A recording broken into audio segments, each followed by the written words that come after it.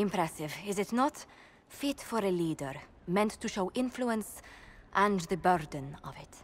It is where the Inquisition will sit in judgment, where you will sit in judgment. Who will I be judging exactly? Those who have done wrong. You will know of them, at the very least. All this presumes they have survived their initial encounter with you, of course. Still more lives in my hands. You are a beacon of law, Inquisitor, as others retreat from responsibility. But this needn't be bloody.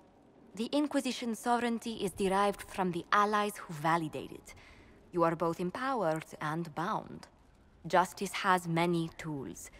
If their application is clever, execution may even seem merciful by comparison. Is there anyone I should judge? Take the throne when you're ready. We will bring him before you.